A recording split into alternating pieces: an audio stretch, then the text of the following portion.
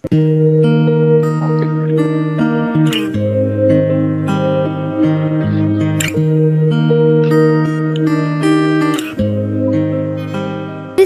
Management, established in 2011 as one of bachelor programs at Institut Teknologi 10 November, Surabaya. Our department became part of Faculty of Creative Design and Digital Business. Business Management ITS is a unique management major which combines management science with ITS identity as an engineering campus. Students will gain technical skills and soft skills to prepare themselves as future business leaders. There are 4 concentrations in business management of ITS, which are Operation Management and Business Analytics, Marketing and Entrepreneurship, Human Resource Management, and also Accounting and Finance. To familiarize students with real business circumstances, our department offers some project-based courses such as Design Thinking, New Venture Creation, Sociopreneurship, Business Consulting Project, Internship, and many others. Business Management ITS offers International Undergraduate Program or IUP for both Indonesian and foreign students. Students will get lectures fully in English and have greater opportunities to take part in international mobility. Our department offers double degree programs.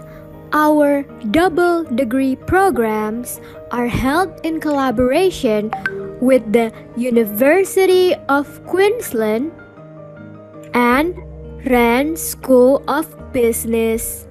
Students will study at ITS and partner universities to get 2 undergraduate degrees. We provide students the opportunities to take international mobility such as exchange program,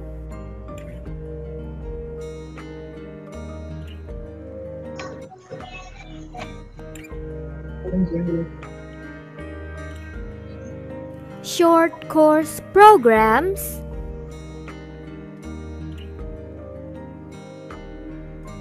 international internships, and study excursion.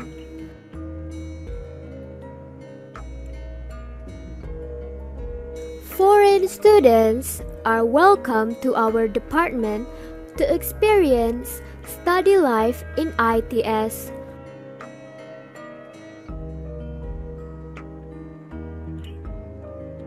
While enjoying the beauty of Indonesia. To support those activities, Business Management ITS has several international partners.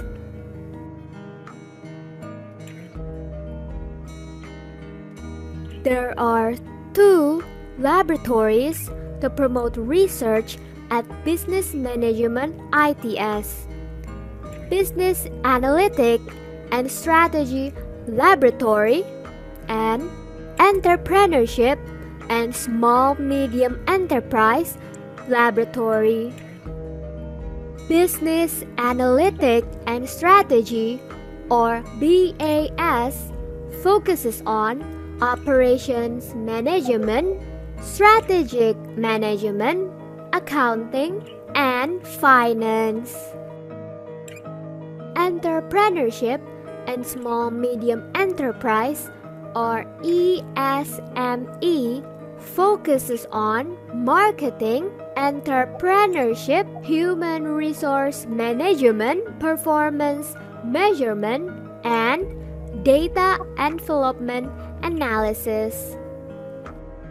Our department have more than 500 alumni. They work at different fields and industries such as banking and finance, national and multinational companies, government institutions, and even became an entrepreneur.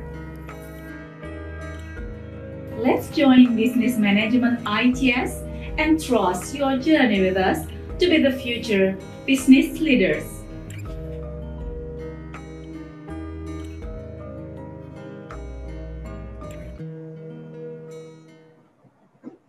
Unstructured data is created by individuals, business, or sensors every second of the day. Estimates indicate that 80% of the data available in the world today is in unstructured format. For example, from social media.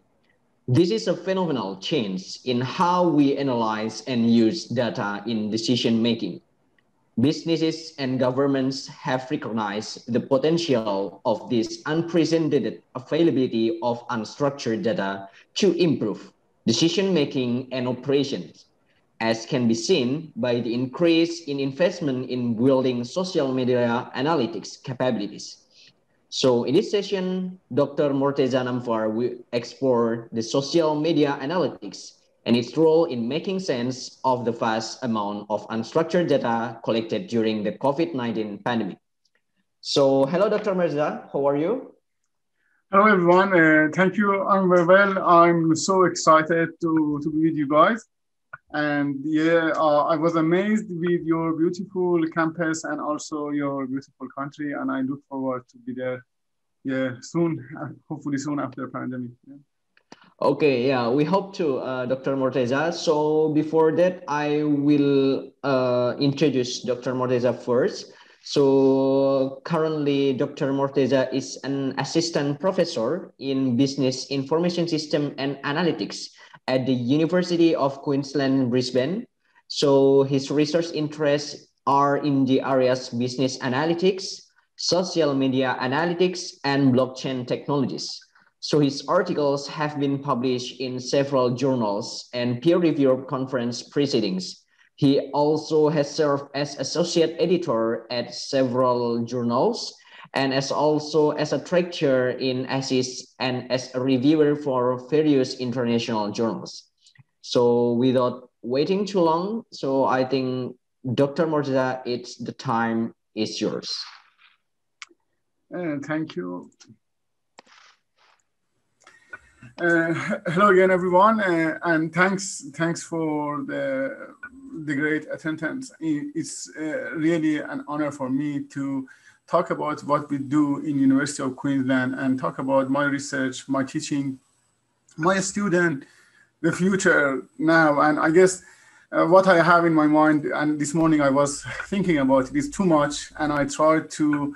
And I'm excited about it because it's my passion, it's my research interest, it's my teaching interest, and I'm glad that I have the chance to talk to students from overseas, especially Indonesia. I have had some PhD fellow from Indonesia, brilliant guy, very nice, and students from Indonesia. And I always believe that international students, especially those who, for example, migrate to other countries, they always ready to put as much as effort needed to be the top students. And we can see here that how good a student from lots of, I guess, overseas countries, especially Indonesia, in doing very well in Australia. And I hope one day I see some of you in the University of Queensland, and I find the opportunity to talk to you face to face, and we have some fruitful collaboration.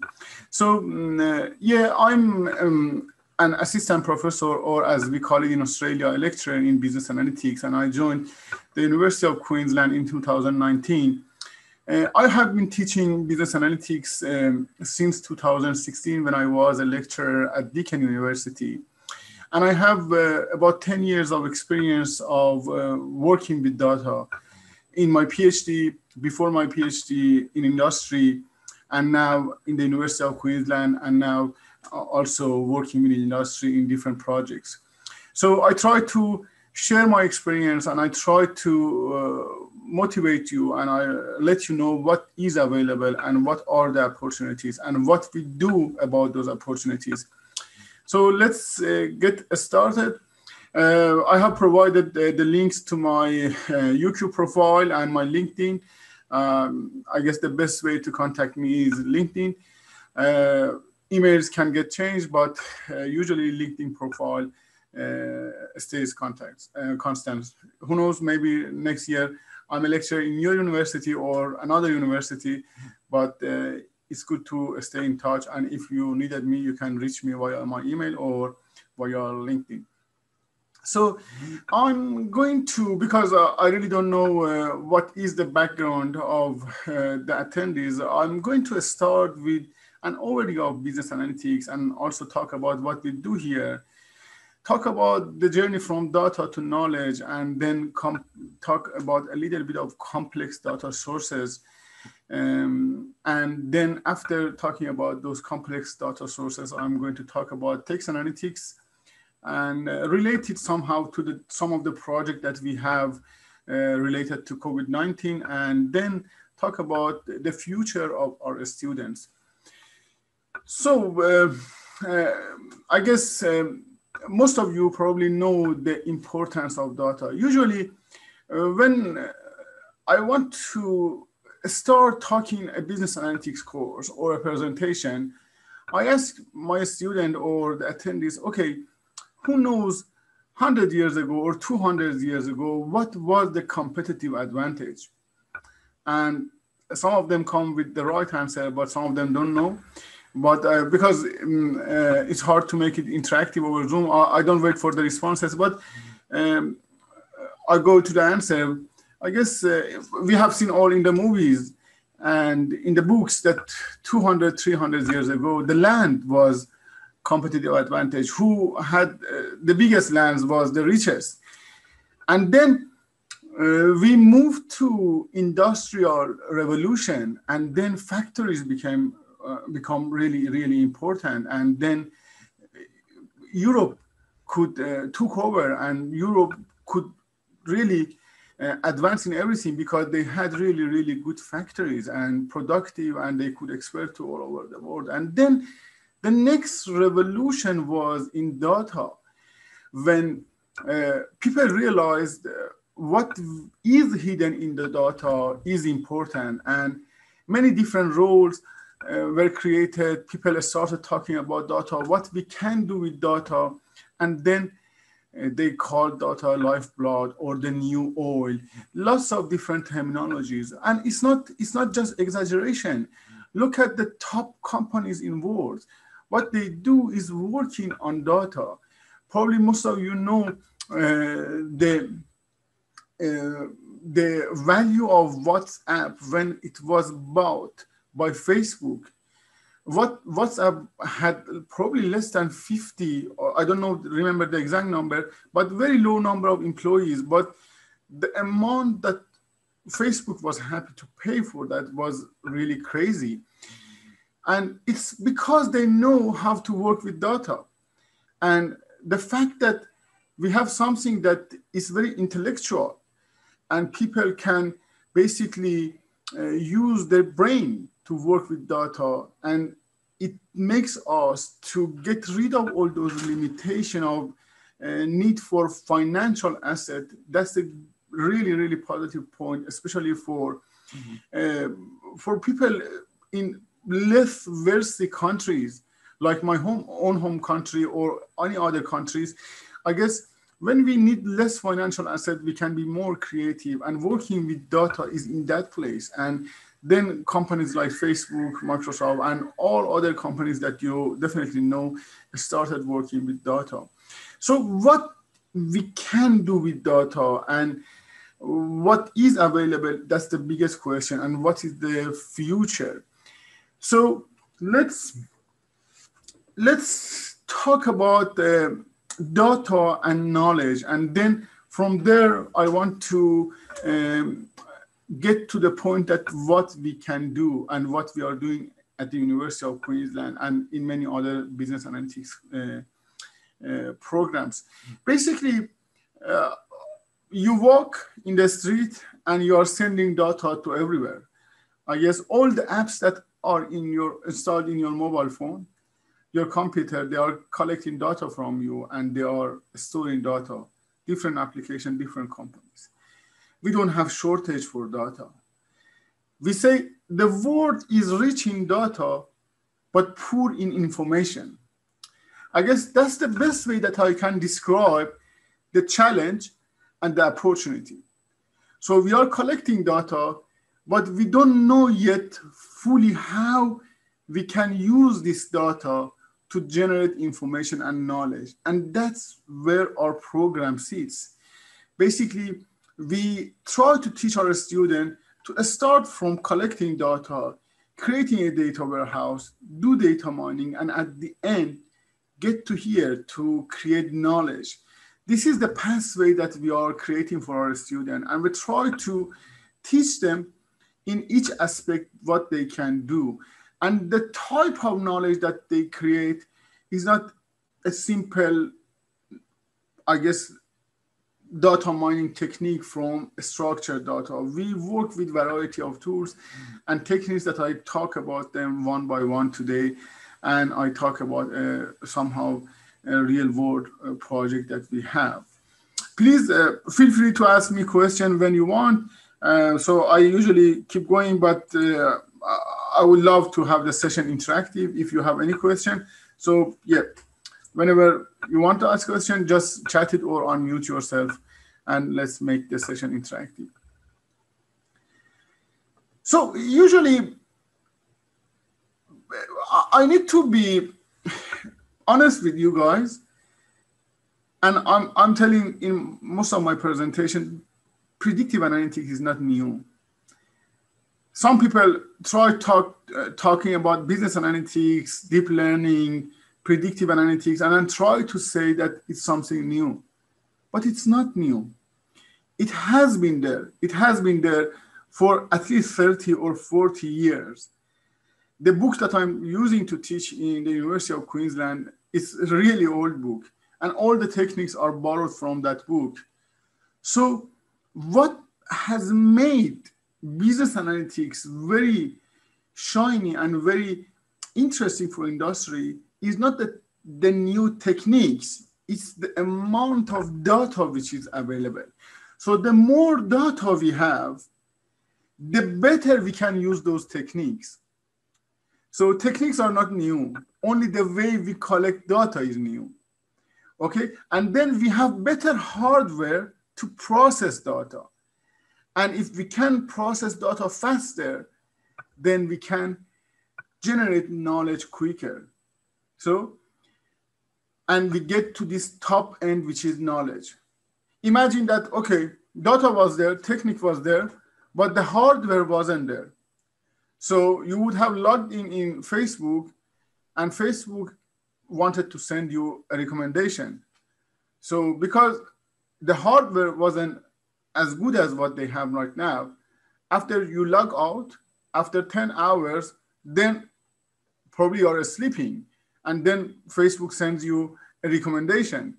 That's not useful. That can be silly because we don't need that anymore. What usually those social media or any business do, they do instant prediction, instant data mining, and send you the recommendation straight away. And this is the power of fast processing. So again, to get to my initial point, we have techniques and we have had those techniques. So what is new is the amount of data that we collect and also the fast processors that we have. So all together has made the businesses think that, okay, if we have data and the technique has been there and we have the processors and we can create the knowledge.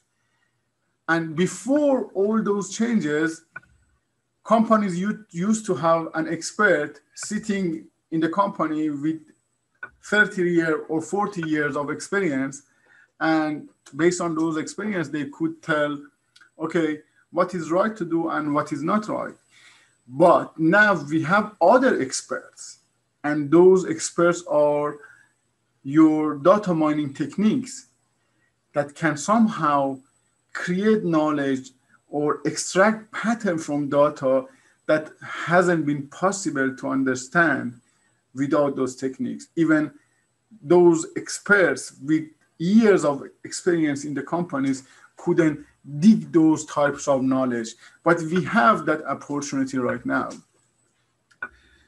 So what we do in our programs, usually we try to start from the foundation. And the foundation and what we have had before predictive analytics was business intelligence. We try to distinguish between business intelligence and predictive analytics. Basically, business intelligence is a very broad term, and it has data collection, data cleaning, and everything. But when we talk about predictive analytics, we try to use the prepared data, the clean data, and then extract knowledge from that. So in the program that we have, we try to have graduates that know business intelligence very well. And on top of that, they know how to extract knowledge and information from data. So basically, we can say predictive analytics or business analytics is included in a business intelligence system, but it's not always the case. So there is not a must for business analytics to have business intelligence, but basically, if a company has a robust business intelligence system, then they could have better predictive modeling and business analytics. So I'm using some terminologies. Some of you may be already familiar, and again, some of you may not be familiar at all. So just again, feel free to ask questions if you don't know, for example, what is business intelligence. But because I want to get to the point that we have about text analytics, I try to assume that level of detail is enough for you guys. But yeah, feel free to ask questions. So in our program, and what we do in our program, basically, I guess, is a standard level of business analytics. What we have, for example, in the University of Melbourne, in MIT, in Harvard, I guess we try to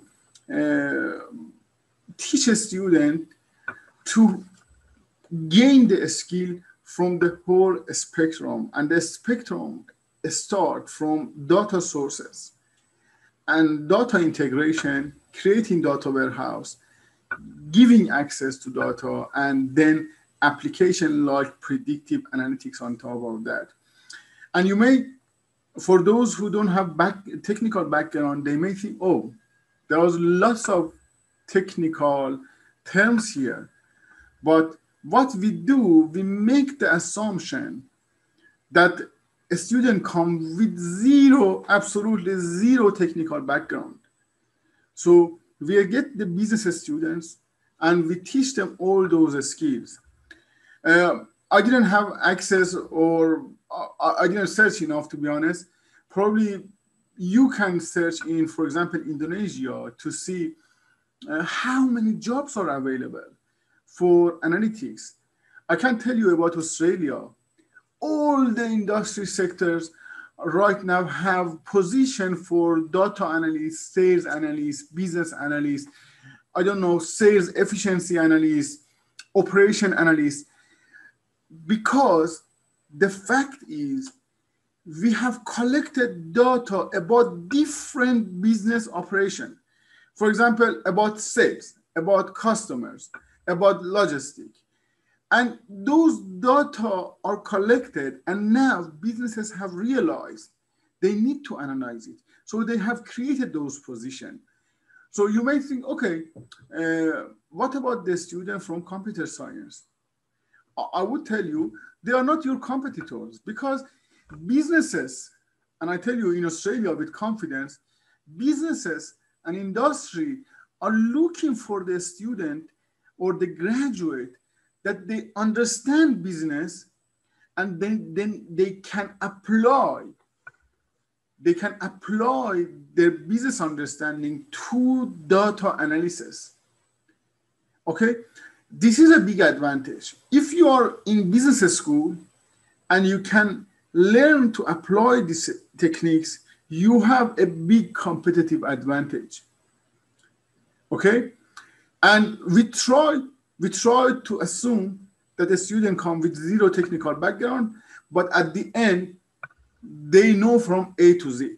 Of course, we don't want to develop programmers, but we know if a student wants to get a job in industry, then they need to be able to get data from different data sources, integrate data. They need to be able to send queries to databases. They need to create a data warehouse. Or even if they don't create a data warehouse, they need to be able to work with the data warehouse. Usually in big companies, they have an IT team. The IT team take care of most of those, I guess, heavy technical tasks like creating a data warehouse. And then the data warehouse is ready for you guys. And you work with that. You send queries, you type SQL queries, and that's what we teach you. And then you can give access to data. And that access, again, is your competitive advantage because you know about business better. So you can design dashboards, okay, the way that a business student can do that well, not a student with an engineering background. I'm not saying they cannot. They definitely can have self-study and learn it, or they may have the talent, natural talent, but you learn that, and they don't have the opportunity to learn that in their study. So you learn how to visualize data and how to get access, to provide access to data to different business stakeholders. And then you learn how to apply different predictive modeling techniques. So this is the broad pictures of what we do and the skill set that we develop for students. In Australia, we have these energy saving, I guess, technologies. And usually after 10 minutes, if I don't move, the lights turn off. So I need to move a little bit and turn it on again. My apologies. So yeah, that's technology. Technology comes with so many advantages, but it's hard to consider all the details, and that's one of them. And definitely, when you start working with data science, you will feel that, and you will be victim of that in data science too. So I talked about data sources and the importance of collecting different data. So when we talk about data, many people think about Excel spreadsheet and very clean data, which is good. And still, that's the main source of data. It doesn't need to be in Excel, but I mean, it's structured. But we are getting enormous sources of data which are not structured. And that's the next move for businesses, next big move. And many of businesses have reached there. I'll give you an example. A few weeks ago, I was contacted with a colleague, and he asked me that if we can develop a project for them, and we conduct a project. And that person is working in Australian government, and they said, basically, we have many hard copies of documents, and we want to classify it. And when you think about a government, you can imagine how many papers and hard copies and claims are there from years and years. If they want to classify it manually, first of all, it can be, I guess, very time consuming, and also it can be, I guess, it can come with errors. So basically what they wanted to do, they wanted to use the new technology from computer vision and deep learning and also cloud computing, and to be able to use predictive analytics and classify the documents. So you see, from a picture, we are going to get to predictive analytics.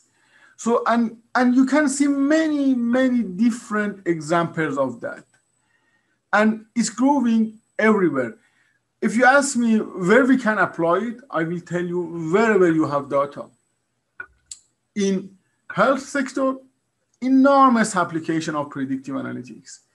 Government, mining, oil industry, and basically the reason is, again, data is coming from different sources. We can, when we collect this data, then we can mine data. And mining data, usually it's simple, but if you want to do data mining or create knowledge from data, in-depth knowledge is not really simple. We can have books, we can have sessions, we can have lots of courses. And I should be frank with you guys. You can never sit in any course and no one can promise you that you will learn everything. So what you need to be a good researcher. If you want to be a good data analyst or you want to be a good data scientist. And you know, the terminology or the job role for data scientists. And initially I was critical about data scientists. I was thinking, okay, why people say data scientist? A scientist is someone who works in the university and tries to create knowledge, and that knowledge should be very, I guess, significant. I'm still on that belief. I haven't fully changed, and I think data scientists, for what we have in industry, is wrong terminology, and I will talk about it more later.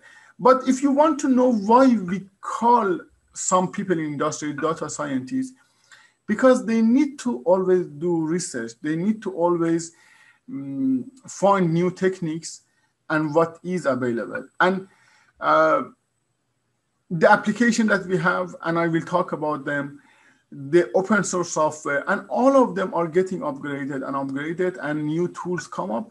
And if you want to be good in this field, you need to always get updated. So if you see yourself a person who likes the challenge, that's a good path for you guys. But some people would like to learn something and use it for years and years without getting updated. This is not true about data science. And when we say data science, I'm thinking science part is because of lots of research which is needed for you to be good in this field for predictive analytics or for business analytics. I will talk about it. So all in all, I wanted to say, okay, we have graph, we have social network, we have a spatial data, we have text data, and I will talk about text. We have data stream, we have data from sensors, we have data from your mobile, and all of those type of data can be used for predictive analytics. So the more complex the data gets, the harder it is to analyze it. And if you get that role, more money you get. So that's the reality. So if you learn to work with a simple structured data, still it's good. Still, there are lots of opportunity. But of course, if you can work with, for example, computer vision, you can work with the graph and learn those things, maybe not in one course, let's say in 4 or 5 years. If you have zero background, start with a course in business analytics and then learn more, and then become, for example, machine learning engineer. I talk about those roles later in the slide. I pause myself to see if anyone has any question.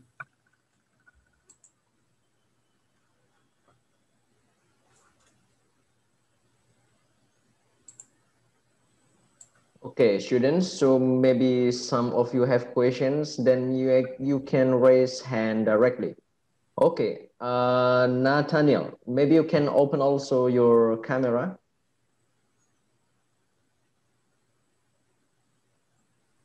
Okay, thank you for the opportunity. I'm Nathaniel with student number 062. In your presentation, you said something about cloud computing. I want to ask your opinion. Is cloud computing will be the future of data analytics considering the size of big data that getting bigger and bigger? Thank you. No. Nathaniel, thanks for your question. That's a good question. I would say it's not the future. It's the present. It is the present. I guess right now, and I talked about the job offer that I had, the project that I was asked to work on government data. And one of their specification was that they want to work in Microsoft Azure. So AWS, Azure, they are already there. They do everything about predictive analytics. And my recommendation is if you want to get started, definitely learn about AWS, Azure. There are lots of jobs available for those tools. And there are lots of certificates that you can get. If you already know about business analytics, I guess getting those certificates are really advantage. But if you don't know about business analytics, it's good to start with a course like what we offer or any other university. But yeah, then usually I haven't seen in the universities to get to the level to, for example, teach those cloud computing tools. But I think for our student and our graduate to get updated to that level and upgraded to that level is not really hard. What we teach, and I'm going to show you in this slide, what we teach our students is about application tools and techniques. And we try to work on the foundations. The reason for that is a student can get updated. They can learn new tools by themselves. But let's say I start with the tools. Even if, for example, we teach, let's say, Python today, in 5 years, maybe Python is not that popular. Maybe another tool, Orange, becomes popular. If we teach SAS Enterprise Miner, and I remember when I started teaching analytics, SAS Enterprise Miner was very popular. But now Python has taken over. Everyone tries to learn Python. And the future for Python is very optimistic. But what is important, and our approach is that we try to teach analytics regardless of the tools. We try to focus on this part, techniques. And the reason is, and getting back to my earlier slide that I said, okay, the technique has been there. The new data is new, and also the processors are better right now. What we do, we try to teach our students this foundation and this foundation, the left side, applications. So as a business student, you guys can understand what is customer relationship management and why it is important, and what concepts we have in customer relation management. For example, customer acquisition, retention, churn analysis. And then you can critically think how you can relate those techniques to those applications. You can understand what is a direct marketing campaign, what is cross-selling, what is clinical decision support as a business student. And we teach you those techniques and you make that mapping. And the platform for that mapping is the tools. And in the University of Queensland, and for the rest of lecture and presentation, I refer to that as UQ, as we do in Australia. In UQ Business School, our emphasis is in Python for many reasons that I talk about it later. Right now, Python for predictive analytics is the preference. Yeah, so, but for you guys to be able to grasp those opportunities, you need to be able to understand the application, to know the techniques, and to be able to implement on those techniques using those tools. And again, the way we teach, we try to make your learning about the techniques independent from the tools, so that migrating from one tool to another tool is easy. And even when you learn analytics, even if it's self-learning, I advise you guys to focus on the techniques, because even if you're fully expert on, for example, SAS Interparse Miner, then you can get a job offer and the new company is using Python. You cannot tell them that, okay, I'm good in SAS Interparse Miner, and you need to buy SAS Interparse Miner license. You need to adapt yourself to their needs.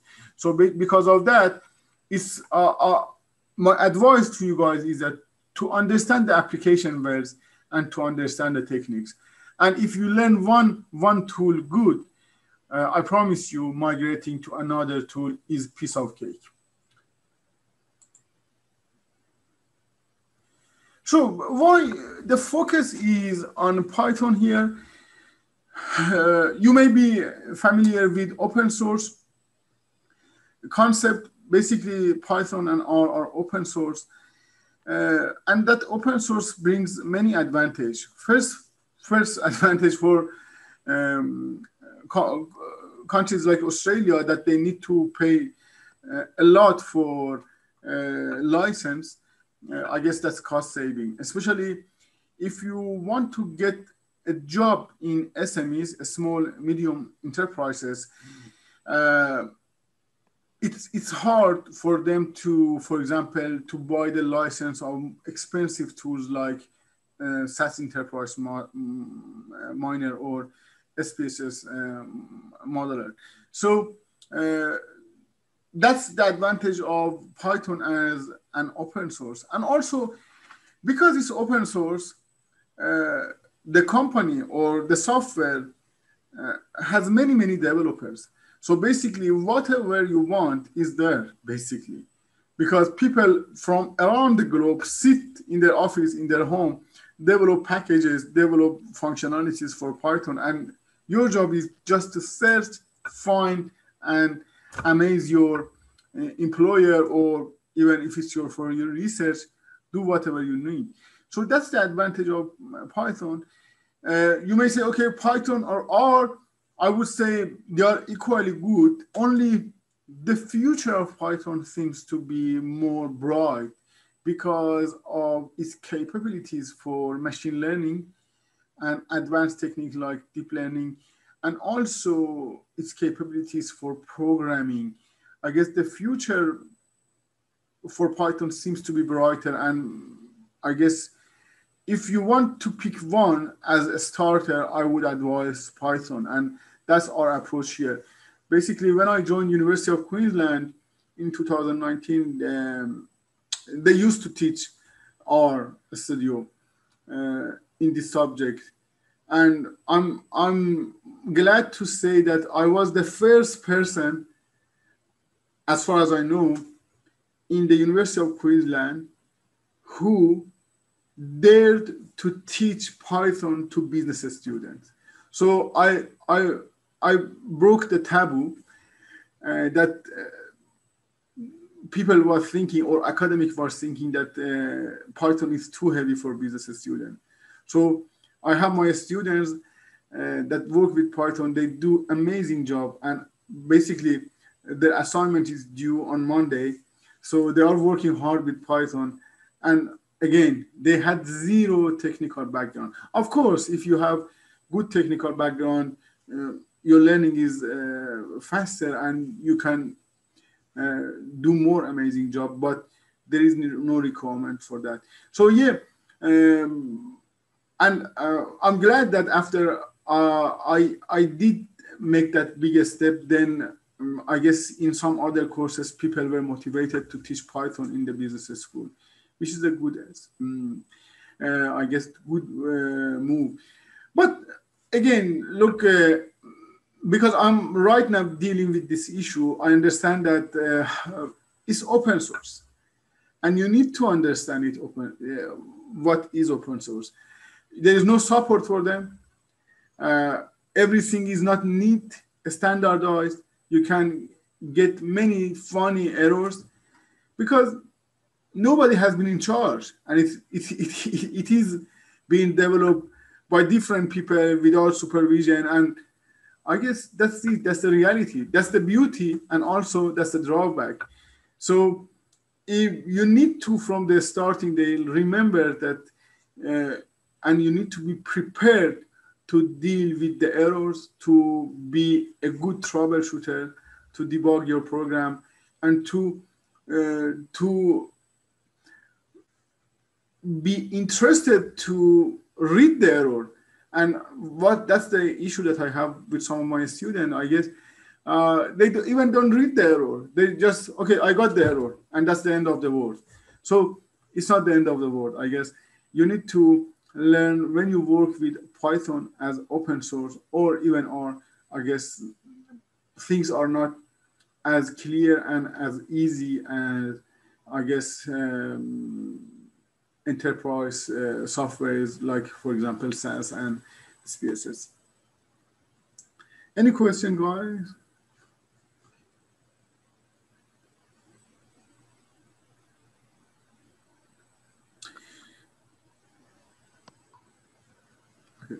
So the journey that we have for our students, and I recommend to you guys,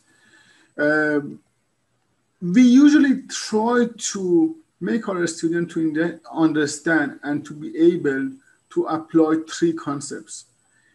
Basically, they need to be able to understand what is data and what is database and how to work with database. This is important. And for you, for those who understand, have a little bit of background, for that, the base and the most popular tool is SQL, Microsoft SQL or MySQL. Basically, you need to learn a structured querying language. And the next step is, okay, if we have different databases, how we can integrate them into data warehouse. And we call it business intelligence. Business intelligence is not about data warehouse. It's about data warehouse with the application on top of that.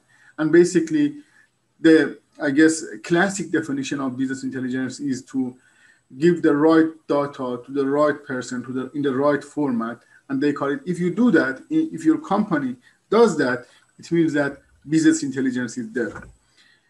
And then it's analytics. Analytics works hands in hands with business intelligence. Basically, if business intelligence is there, we can use analytics. We can do amazing job for digging knowledge or mining knowledge from vast amount of data that we have. Why text? One of the, I guess, emphasis that we have in our program is text. And again, I have been the person who basically tried to justify it. And I guess, again, that's I'm not saying it was only my idea in the business school, but I'm saying, I guess, probably I talked more about it and people were motivated. And I guess right now in the business school, it's I guess, the new trend to work with text data. Why text? In terms of application, 90% of the data in the world is right now text. You post in Facebook, social media, and right here and there, and your data is collected. It's text. So we need to be able to analyze it. That's one reason. Apart from that application side, text sits somewhere between structured data and highly unstructured data. So text is not structured, but it's not very complex. For example, like data that we can from from the camera, from sensors. We can have more complex data types too. Because of that, text is a good place to start with complex data sources. That's why we put text analytics in our courses. Basically, we start with a structured data and we say, okay, we need to understand something from text. We cannot disregard it. And that's the reality. Industry, companies have many, many different sources to collect sentiment or reviews or everything from the customers, and they want to analyze. And I get to there. I talk about 2 real projects that my students are doing. So basically, overall, what we try to teach our students, and my advice to you guys, as business students, not only you need to be able to develop models, also you need to be able to assess your models. And also you need to be able to communicate your models. The beauty of the skill set of our graduates is that they sit in between business and IT. So at the end, they can talk to business people, they understand what they say, and the business people understand what they say. And also they have the technical skill set to talk to IT side. That was the issue before. Before we had IT and business. This guy knew business, but not very in depth. And this guy usually didn't know anything about IT, unless, I guess, very basic functions. So our new graduate can make this, I guess, communication happen. And you need to position yourself like this. You need to be able to analyze real world problems and use the outcome of business analytics to efficiently talk about the strategies. And that's what we try to teach our students. That said, our programs in the business school is not only focused on data side. Also, we talk about strategies for business. We talk about monetizing. We talk about ethics and all the non-technical issues and the requirement associated with business analytics. So, I talked about text and about its importance. And you may not believe, and many of my colleagues cannot believe that unless they see that. And I have provided an evidence from you here. Look at these 3 guys: James Boyce, an Australian student; Jatin Sarna, an Indian student; Zhen Yang, a Chinese student. 3 of my students in my 2020 class. They did fantastic in their assignment. And I told them, okay, it's a waste if we leave it as it is.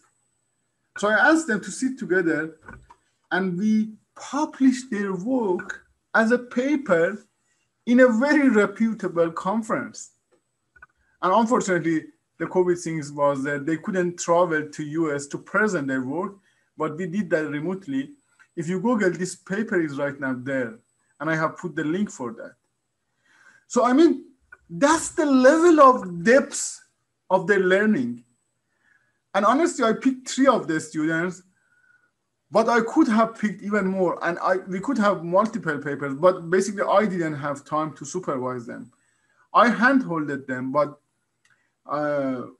gave them direction, I reviewed everything, and they were kind enough to ask me to put my name first, but I guess we equally worked on the paper. And basically, the project that they did, and I briefly talk about the project, and I gave them as an assignment, basically, you write reviews in different platforms. And in this case, it was Amazon. For example, you buy something from Amazon and you leave a review about the quality of product.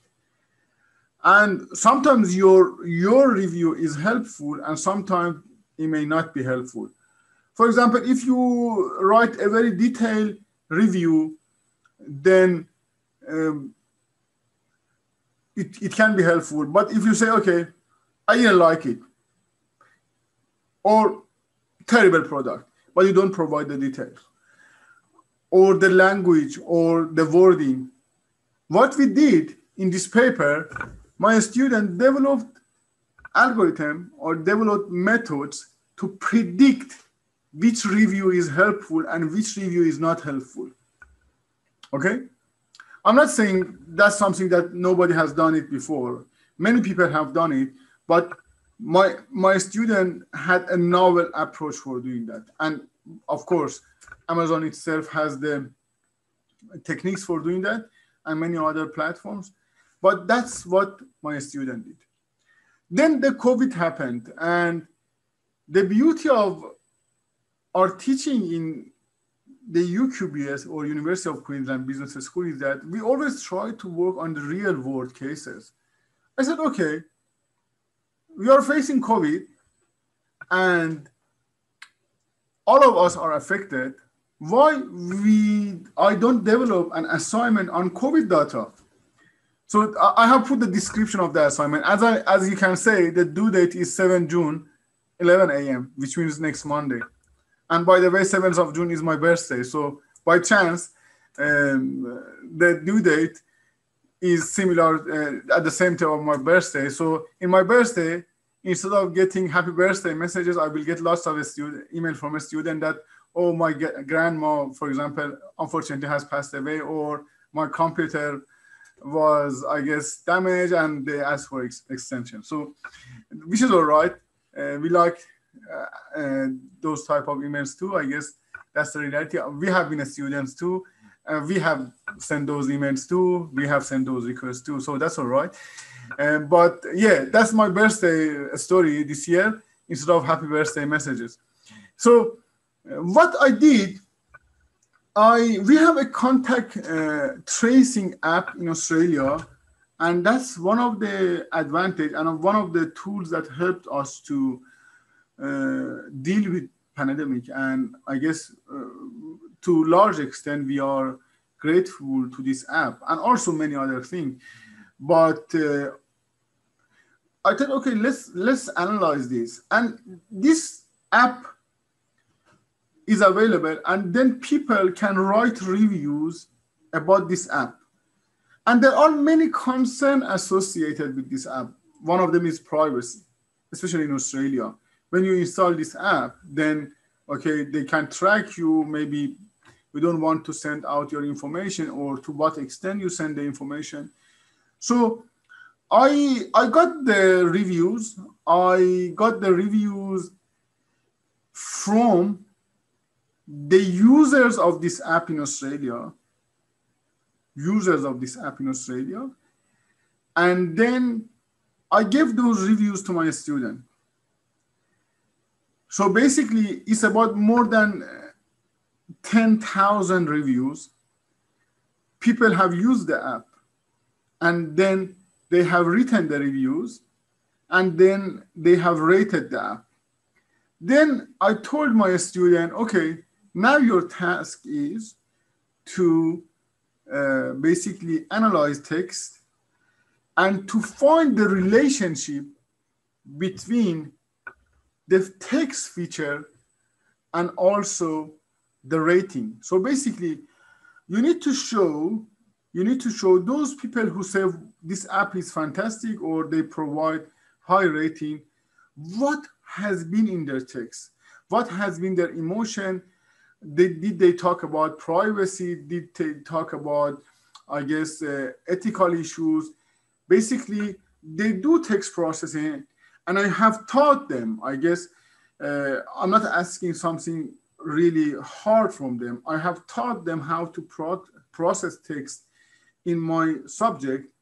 And I should tell you, those students have come to my subject with zero knowledge of Python with zero knowledge of programming.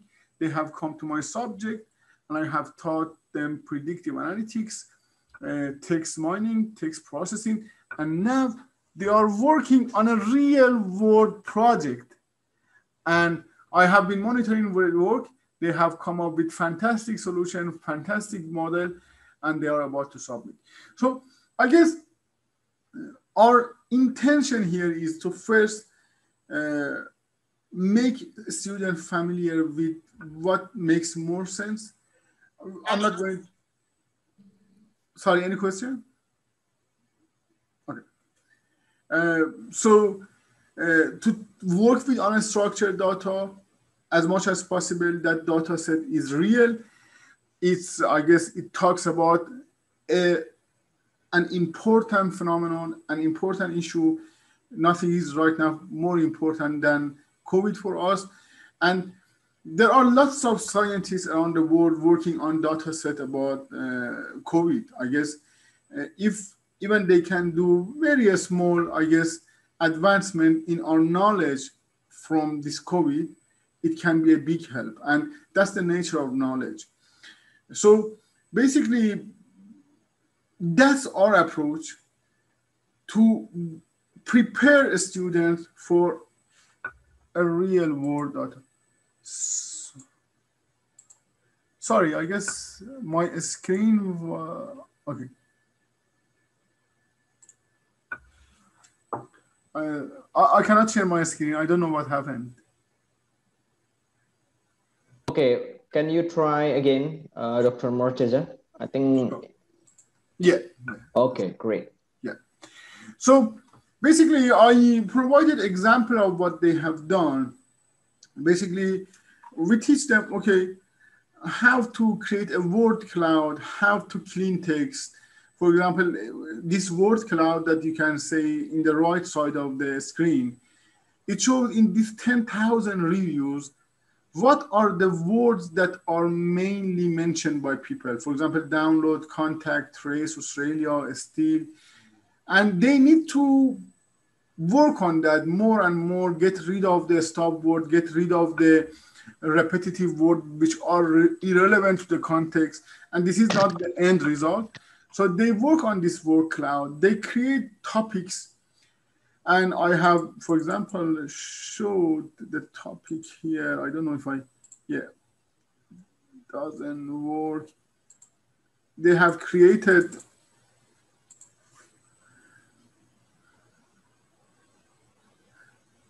for example, the topic that people talk about, and those are advanced text processing techniques to develop different topics.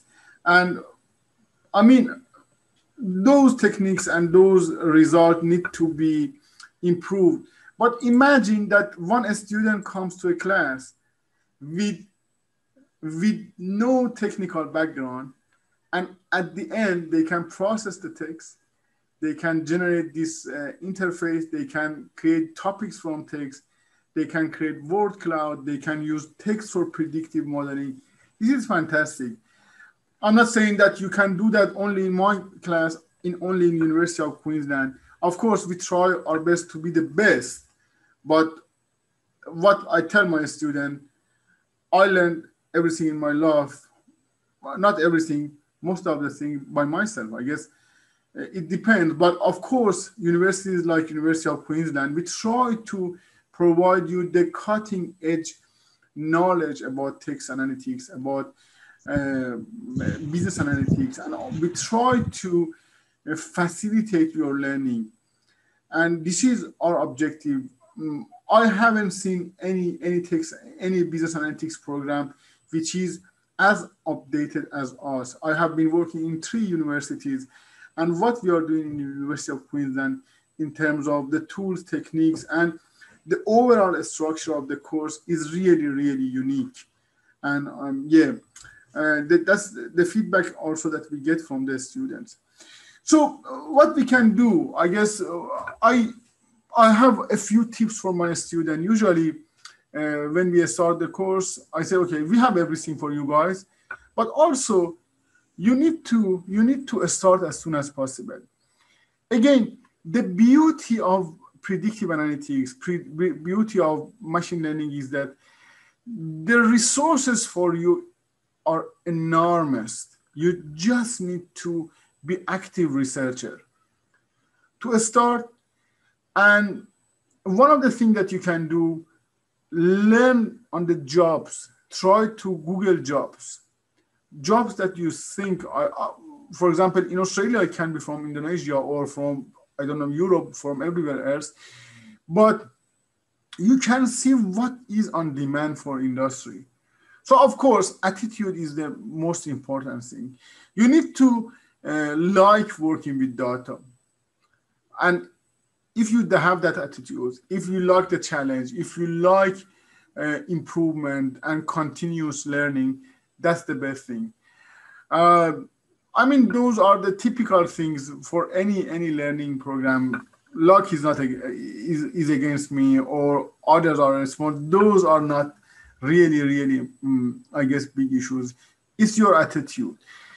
And what I encourage you to try to see what is available for you, which is accessible at the moment.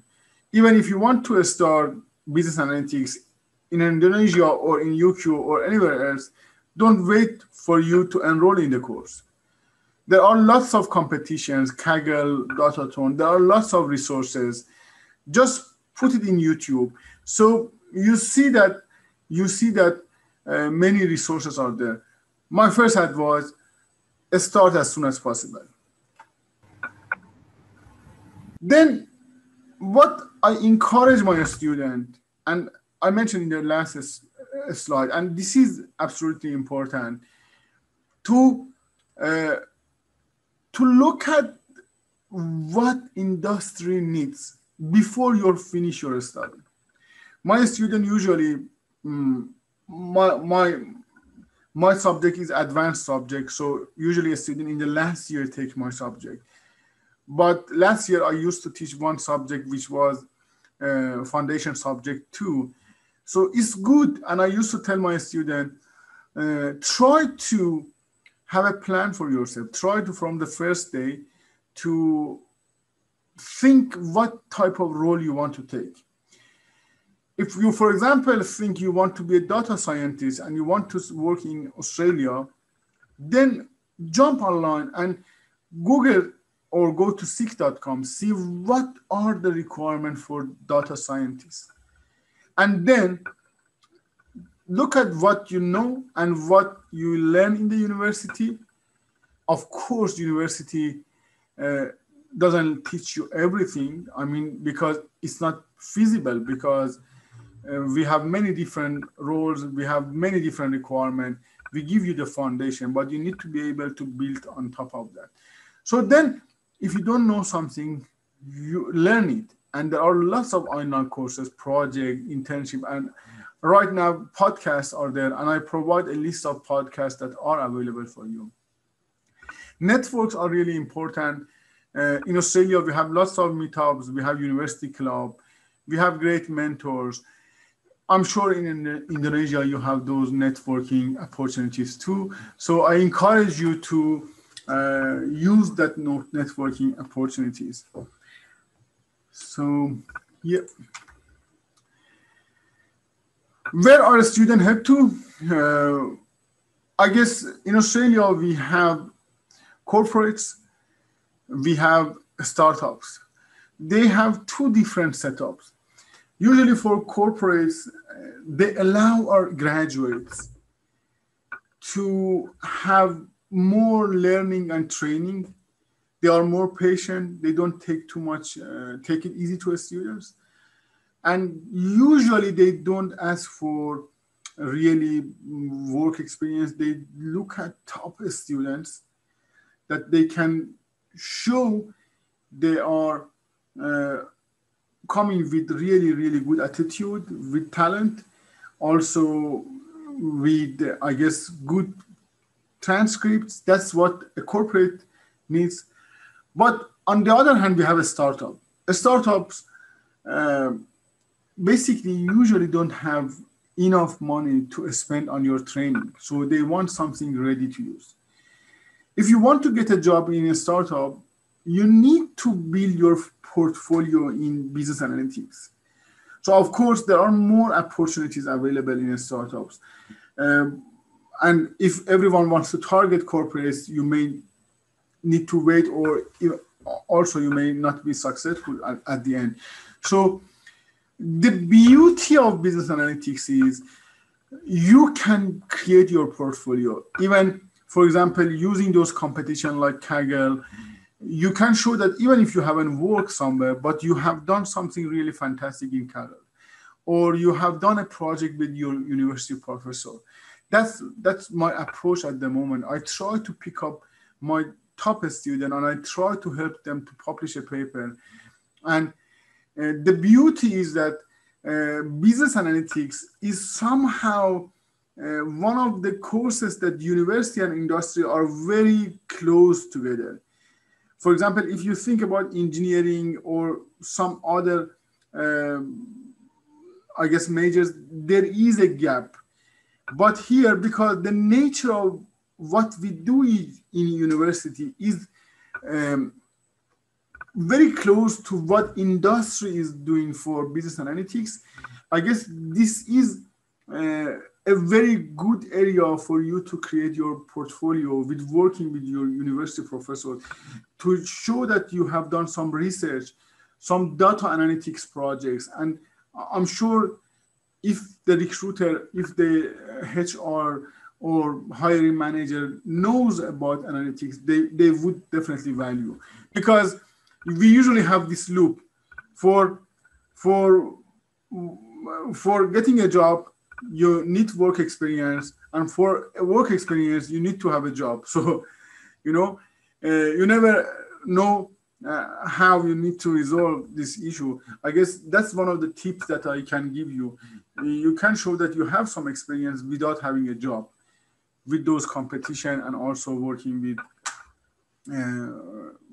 research project or something like that.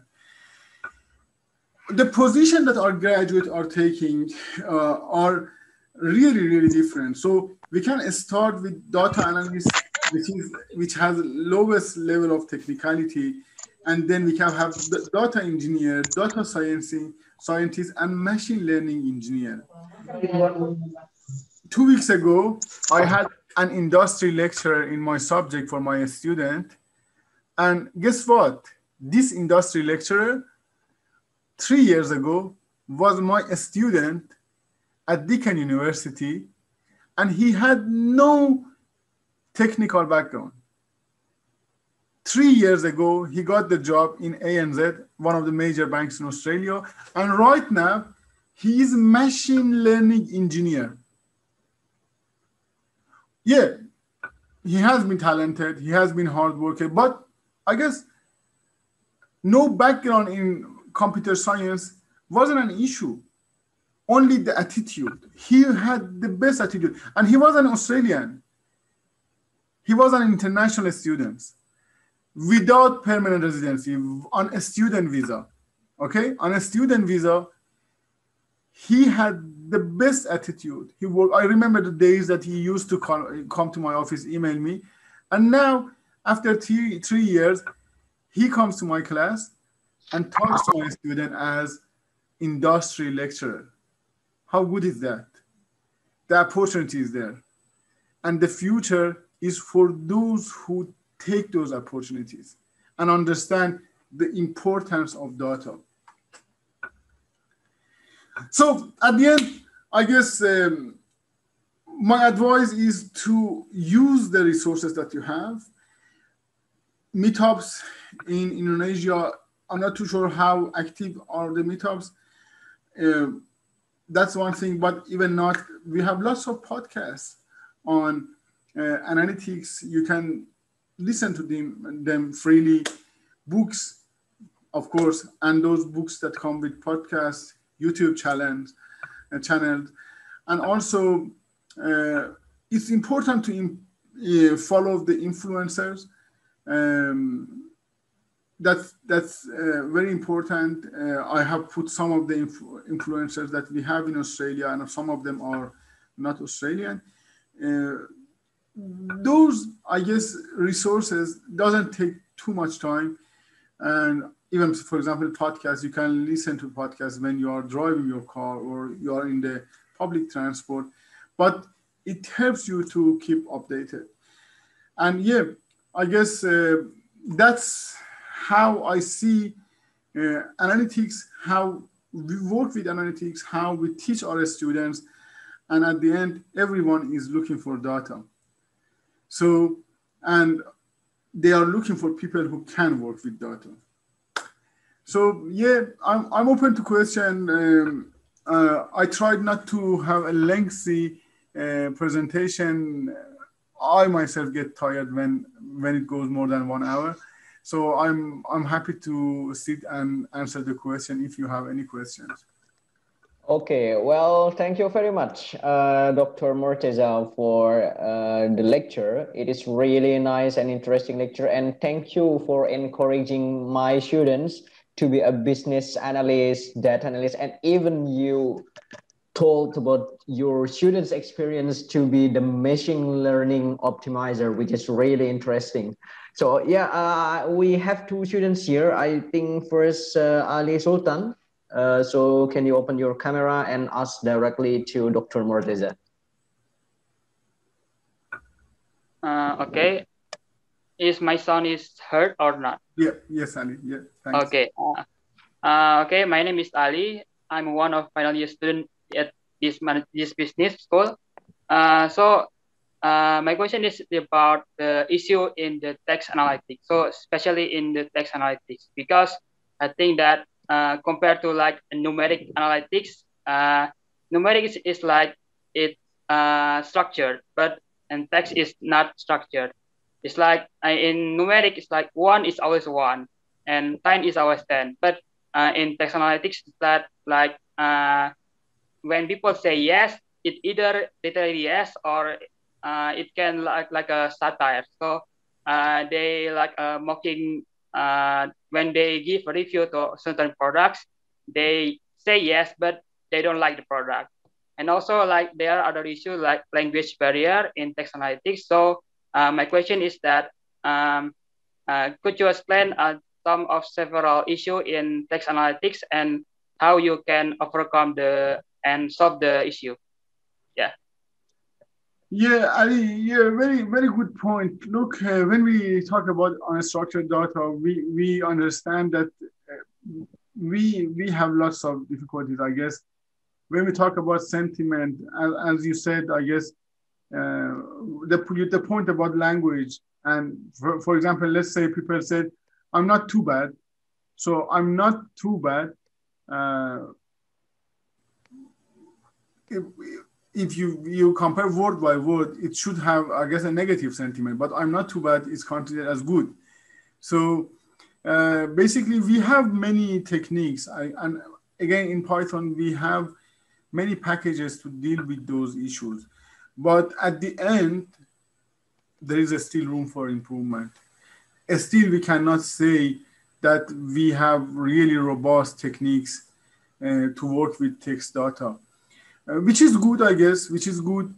And remember, even when we work with numerical data, our models are not 100% accurate. And that's what also we try to teach our students.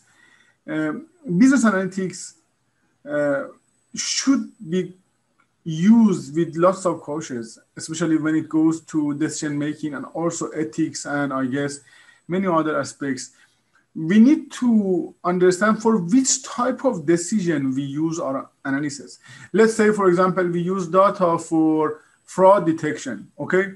Then the algorithm says, okay, Mori is suspicious to fraud. Do you send the police to send him Mori to behind the jail because the algorithm has said?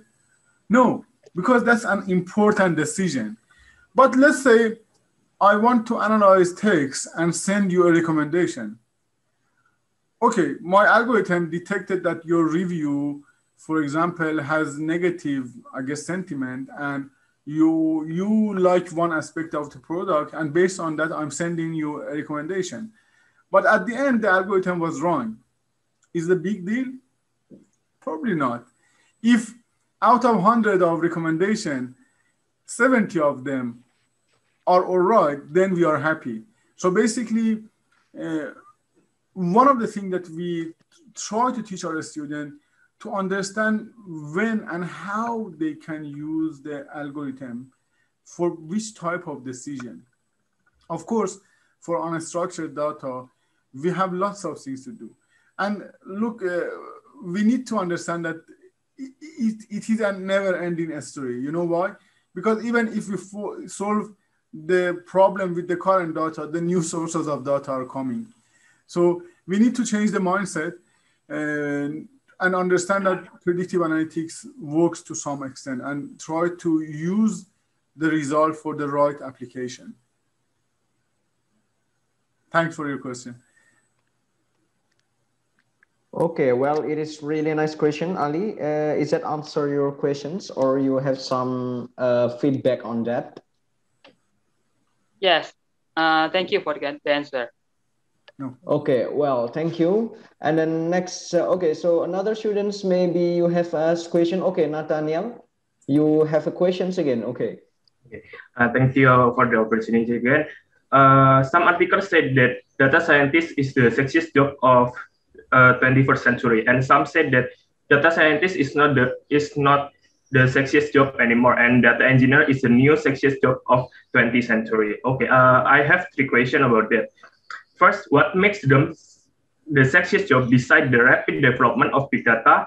Second, what's the main difference between data scientist and data engineer? And third, for us, business student, what do we need to take? The path of data scientist or the path of data engineer? Thank you. I will start with saying that the sexiest job is the one that you like. Look, I have this debate with many of my colleagues, and they try to say, okay, data analytics, data scientist is very, I'm saying no. I'm saying, okay, that's a new role. It's on demand right now. So, and even as I said in my lecture, in my presentation, I'm against the word data scientist. I don't think that's a right word. So I try to set the expectation low. What I'm saying, the job opportunities are good at the moment, I guess. But also, to be realistic, in the future, there is a possibility that in, let's say, 10 years, data analytics are absorbed, the major is absorbed by other majors. But by other, for example, modern majors like marketing, okay? Because by the time new tools comes and people gain the knowledge and skills, and maybe we don't need people specialized in data. We need people who are specialized on other fields, but they know how to work with data. So that's it.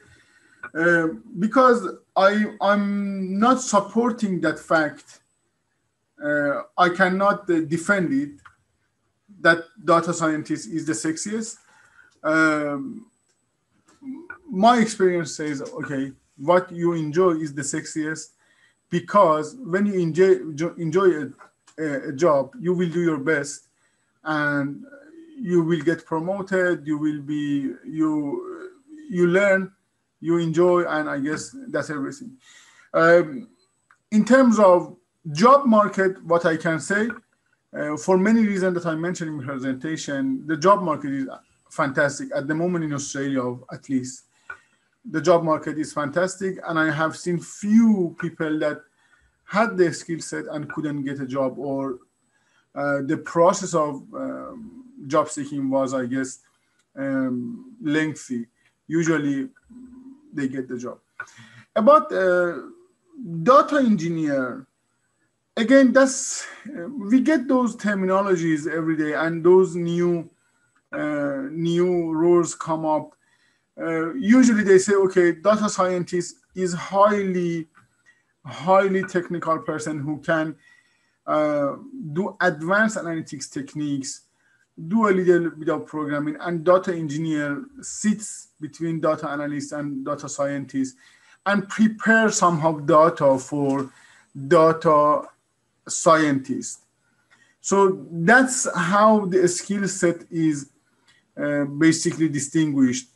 But if we have it truly, maybe not.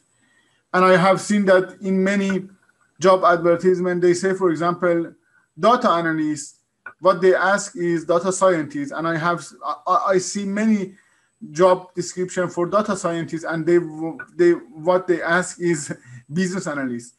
I mean, it really depends. And let me tell you an experience. It's very funny because it happened to one of my students. One of the students, I was his referee, and usually with my top student, I try to support them as much as I can.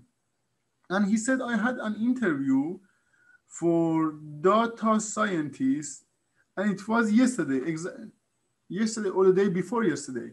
He said, in the interview, a very famous company in Australia, I don't want to name the name because of the privacy, the famous company in Australia, at least I can say it was in automobile company. It's not Australian, it's overseas, but their headquarters in Australia. The interview was over Zoom, and then this graduate, the poor graduate, was invited to interview. And in the start of the interview for data scientist job, they asked him to remotely work with Excel spreadsheet. Okay? For example, they said, okay, we want to do something with Excel. Can you tell us what we should do? And he didn't have control over that.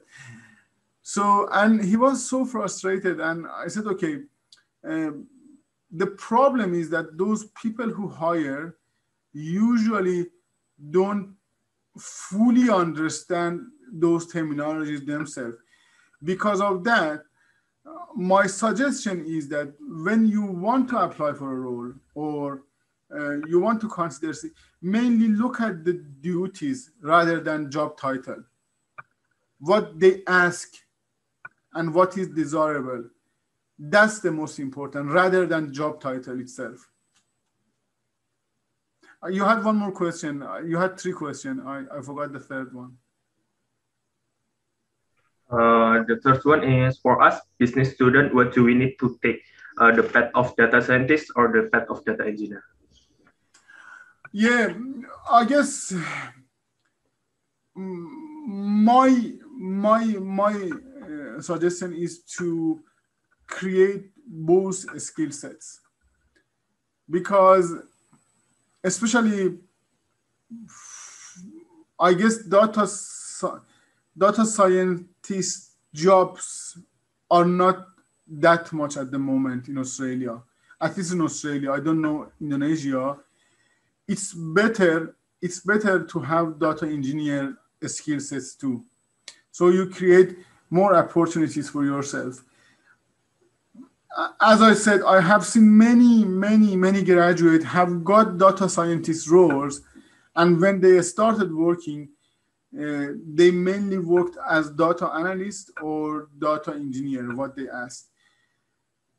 I guess, yeah, my suggestion is to definitely try to build up some skills for data engineer. Okay, well, thank you, Dr. Morteza. So is there any questions from the other students? Nathaniel, you have some feedback or some concerns that you want to ask again? Actually, I have one more question regarding the text analytics. The presentation you give is about app review, and app review are related to fake review. So how do you distinguish the fake review and the genuine review? Do we need to develop a new model, or there is some other method to distinguish the fake review and the genuine review? Yeah, Actually, that's one of the areas of my research, that fake reviews. Uh, I don't think in industry people are in that level to look at the reviews that in depth, because even in the academic paper, I guess there are many debates on fake reviews.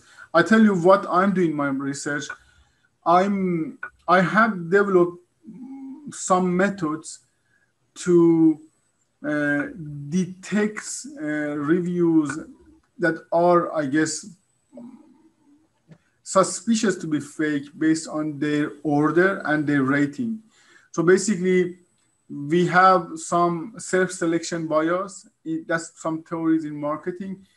Basically, the common trend is right now that, for example, when you release a product, then you may ask some of the friends or family that, okay, buy the product and rate it high.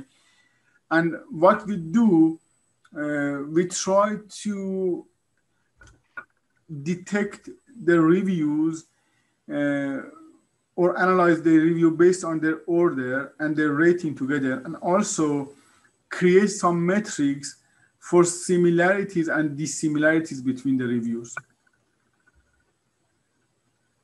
But I guess that's very complex. I'm pretty sure in industry they don't get in that level. They just trust the reviews as it is. And yeah, and if something is fake, usually it's from the company itself.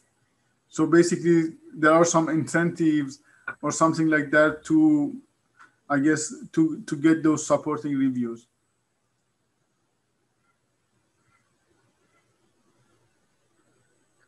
Okay, thank you, Dr. Morteza, for the answer. Maybe another students have questions regarding the lecture.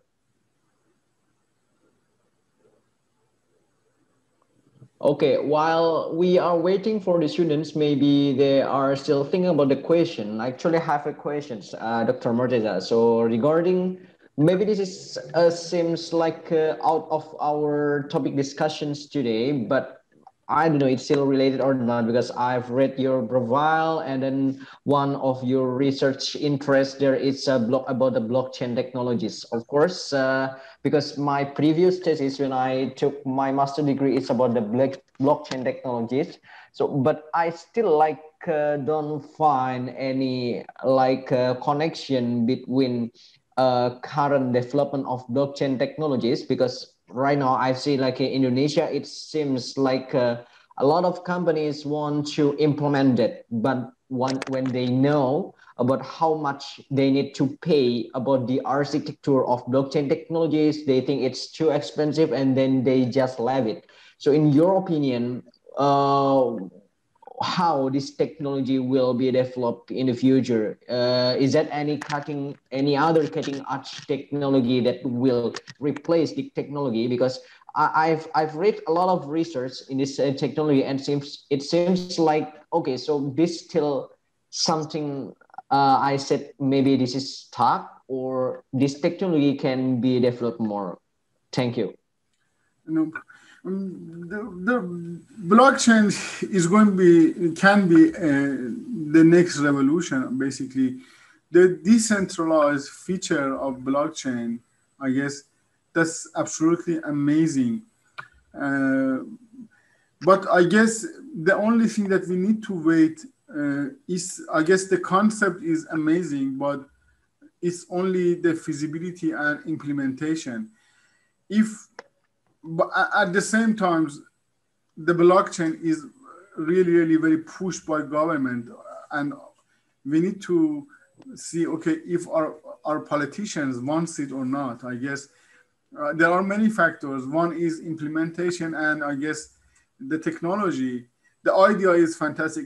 If we say, okay, blockchain as a concept, not as a technology, as a concept, then let's say if we can implement it in different contexts, and then it goes to very much what our politician wants. And if those decentralized data system is in their favor, or many things that comes up And if we, for example, take, let's say, cryptocurrency as an example, then you see with one tweet from Elon Musk, the price goes 20K more or less.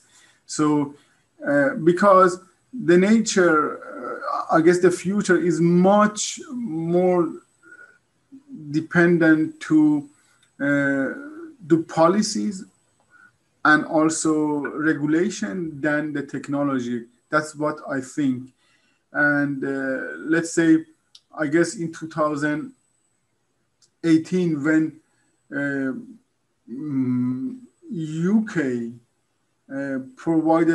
put some ban on cryptocurrency, then if you remember, the Bitcoin price dropped to 4Ks. From 19Ks, it dropped to 4Ks in 2018. And now again, when one company says, okay, I'm going to accept it, and then it goes up.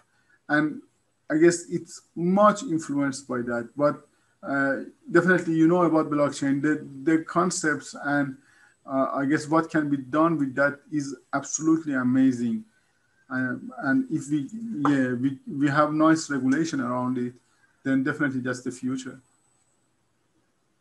Okay, well, thank you, Dr. Morteza. It is really a nice answer. Yeah, of course, like when I saw like several companies that create a blockchain, they usually just sell the concept. Yeah, and then the company is interesting to buy it, to try it, but when they know this is technology actually still in mature phase, and then they decide to leave it.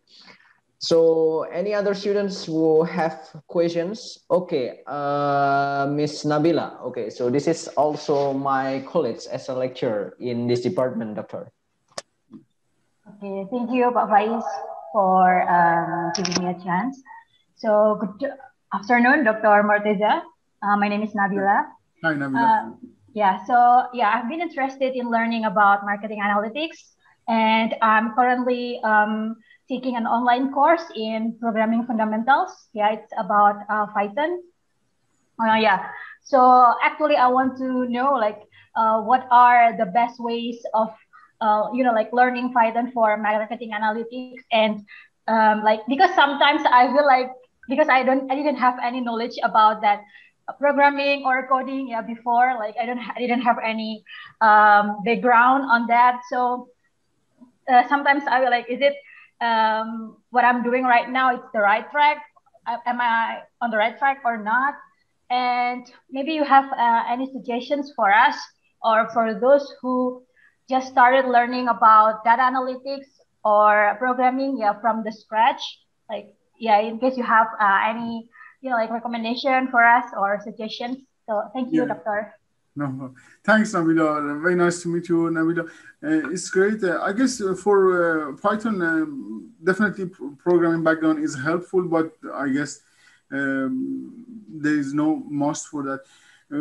I can introduce you a book that I use it in my teaching, and I have gone through different books, and this one to me sound the best. That's why I usually recommend it, and I went through that. I can see that there is no need for programming. One thing that we need to consider is that if, for example, let's say Python is an ocean, then when we want to work with data science, we need to consider that we are learning Python for data science. So there are lots of other fabulous things that we can do with Python, but for data science, we don't need to learn all those difficulties. So basically, we are very targeted, very specialized. And that said, if we can, for example, learn how to import data in Python, and for example, how we can work with libraries like Pandas or NumPy, and then that's it. Then when we develop different models in scikit-learn, when we learn one model, then all the models are copy-paste. So basically, for example, if we do the century, then a neural network is just, we'll rename it, or support vector machine. So basically, my advice is to learn Python if you are learning for data science with the resources that teach Python for data science, not Python as a programming language. So because it can be very vast. Okay. Thank you very much for your No problem. If you wanted to know the name of the book, I can show you here. It's in my bookshelf, or I can email you if. Yeah. Sure. Yeah. Thank you. I can quickly bring it here. That's very kind of you. No, but actually, a colleague of mine borrowed it from me a couple of months ago. I remember that she hasn't brought it back. I need to ask for her. But let me. Okay, I'll make a note. No, that's all right. I can send the name of the books to you quickly if.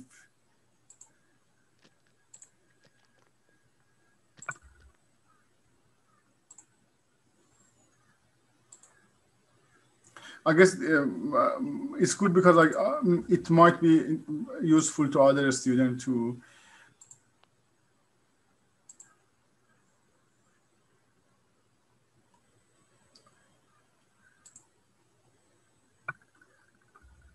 So basically, for Python, that's the name of the book. I put it in chat box. I wanted actually to put it in the slide. I forgot. That was one of the things that I was reminding myself not to forget, but at the end I forgot. Yeah.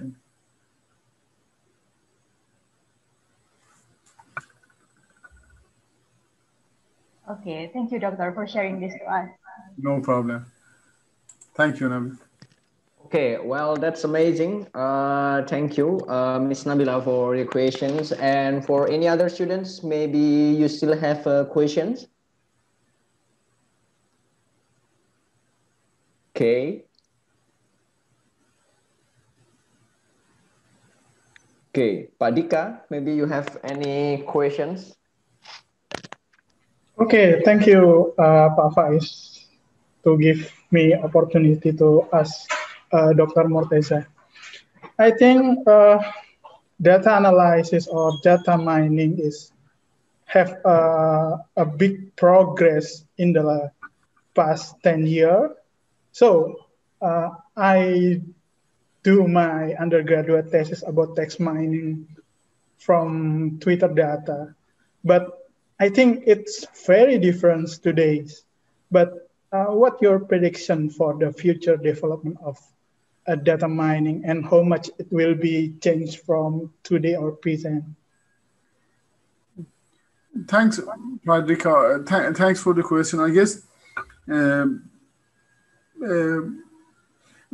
getting back to my initial point about data mining, which I said it has been there for 30 years.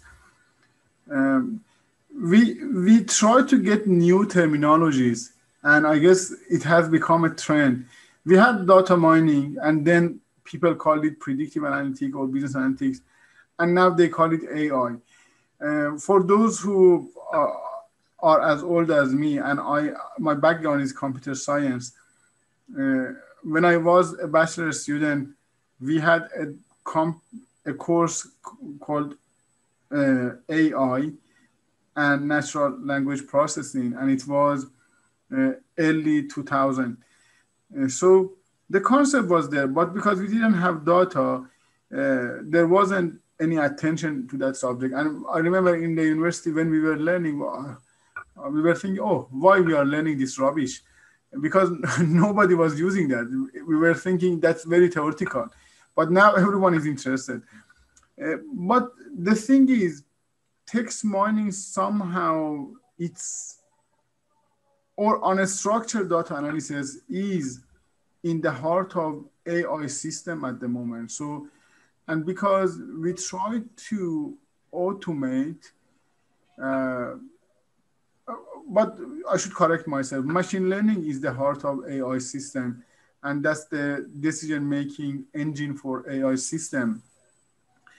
But as I answered the earlier question, we have still lots of issues, and your colleague beautifully mentioned that we have lots of issues with dealing with text, and we still have no answer, or we don't have a robust method for dealing with that.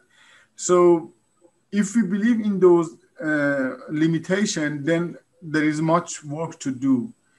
I remember, for example, 5 years ago, when, for example, Apple introduced Siri, and everyone was making joke of that. But now you see that Siri is working, actually. There's no joke about it, because they improved the algorithm for text processing, or NLP. So I guess there is still really room for working on that. And if we want machine to be able to talk to us, then we need to analyze text, because basically when we talk to machine, our voice is converted to text, and then the text is analyzed. So basically, then the voice converts to text, and text is analyzed. So basically, again, text is in the heart of NLP. So basically, so if we imagine the whole picture, then again, text processing is really important. Okay, thank you, Dr. Morteza. No problem. Thank you for your question. Okay, thank you for the questions, Padika. So since we are getting closer to 12, maybe last questions from the students.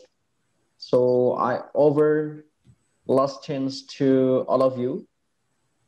Maybe you have any questions? Okay, it seems they are already know more, I hope, regarding this lecture. So thank you, Dr. Morteza. So I think this is, we can end up this lecture. And then maybe you have, before we end this lecture, maybe you have a closing statement. Yeah, I want to thank you all. It's really amazing to see that large number of attendance and that engaging and really interesting questions. As I said, always my best students have been international students. I see that there are lots of talents from Indonesia and other overseas countries. And I hope, I guess, if business analytics is your interest, you found your way to do this course here or in Indonesia. But it has been a pleasure and honor to talk to you guys. And thank you so much.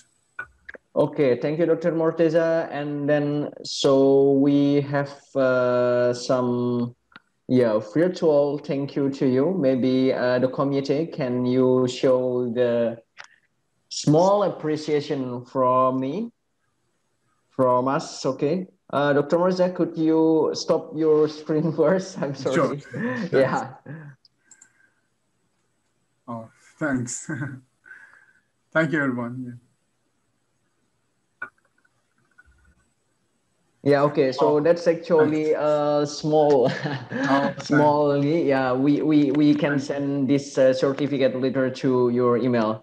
So thank you very much, Dr. Morteza, for your time. Thank you also for Mai and Laura. Are you still here? I don't know if she already left this room. So thank you very much, students, for this lecture. Yeah, I hope this will be a good start for all of you to be the data scientists later when you finish your study. Okay, so yeah, before we end up this session, maybe we can take a photo together. Yeah, so maybe students, if you can turn on the camera, you can turn the camera on first. And then please, the committee, you can take the picture for all of us. Okay, so they are still turning on the camera. Okay, yeah, I see a lot of virtual background here. Thank you, everyone. I forgot to say thank you to Mike that she has been behind all those things happening. And thanks so much, Mike, for your effort to make this happen. Okay, maybe I will.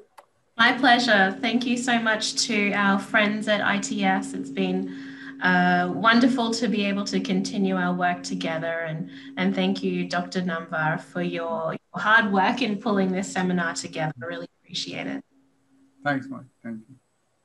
Okay, so can committee start to count in maybe? Okay. So we can smile. Okay, then I will start to take a photo for slide 1. 1, 2, 3. And then slide 2. 1, 2, 3. And then next slide, slide 3. 1, 2, 3. And then for the fourth slide. 1, 2, 3.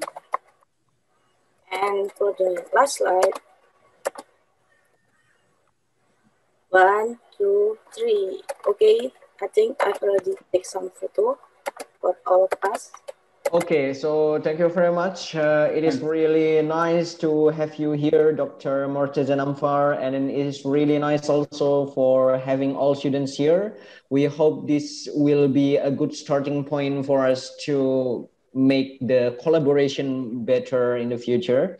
And we hope in the future, of course, we are waiting you to come physically to here in ITS. And you will really love Indonesian food. I promise. Oh, definitely. Yeah, I have tried it here. Yeah, definitely. Okay, I'm looking forward to visit Indonesia. Yeah. Yeah, of course. Okay. So thank you very much. Then we can end up this meeting. So, okay. So good afternoon, students. So, Assalamualaikum warahmatullahi wabarakatuh.